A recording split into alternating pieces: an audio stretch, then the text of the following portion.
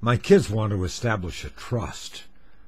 They think that I watch too much television and that it's affecting the family fortune. What are they thinking? This all came up when I decided that I had to have a jaw horse.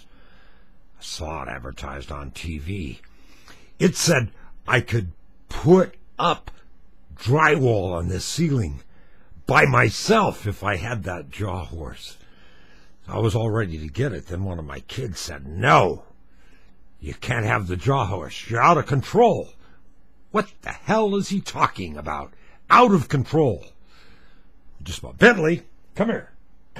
Bentley, let's cut your paws, okay? Ha ha ha! Oh, damn dog ran away. My smuggly is dropping down. I look rather monistic with this, don't I? I thought it was very dashing. This is my petty paws. It doesn't work. I minds well take a chainsaw to Bentleys paw, because the minute I turned that on, the dog split. You ever try to chase 110 pounds of dog around the house with a petty paws? I've tried everything. I turn it on, let it run. He runs.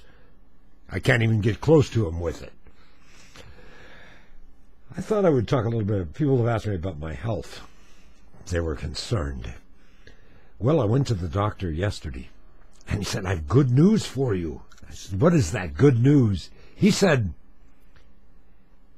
"Those numbers in your blood haven't changed." That's good. I said, "That's great. Then let's don't do anything until they do change." So they're going to do a test every few months to see if they change, and then I'll deal with that. The prostate thing, that prostate cancer, the one I wasn't really concerned about, they're not concerned either, because they're going to do another test. Yet another test. But I'm staying warm. By the way, these do work. I think they look a little silly, but as a former Franciscan, I'm comfortable with this look. It's more me, it's more Yoda-like, and it keeps me warm. Let me take a moment to clean this screen. Oh, amazing. Oh, now, I wanted to comment on David Letterman this week. Do you know, David Letterman, I think, handled that situation as well as anyone can handle it. You know, I found when there's a problem, you might as well face it head on. I think Letterman has been in the public eye long enough to know that this is where the shit is hitting the fan. And the best thing for him to do is get out in front of it and try to stop it as much as he can. I just am amazed that there are people that are concerned that Letterman is endangering his career, his job, and everything by revealing these things. Well, you know,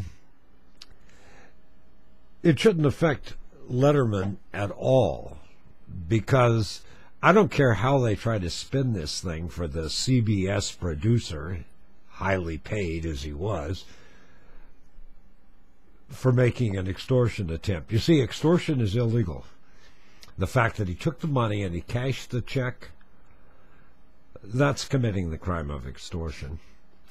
And I'm really not sure why any of the dirt that may be dug up on David Letterman should be an issue. Because the issue is this guy committed extortion.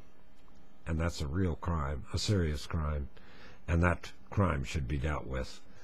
I don't know why all of the miscellaneous dirt that this creep had dug up on Letterman should be an issue. Letterman certainly has a lot of problems, and I like Letterman. I don't know him.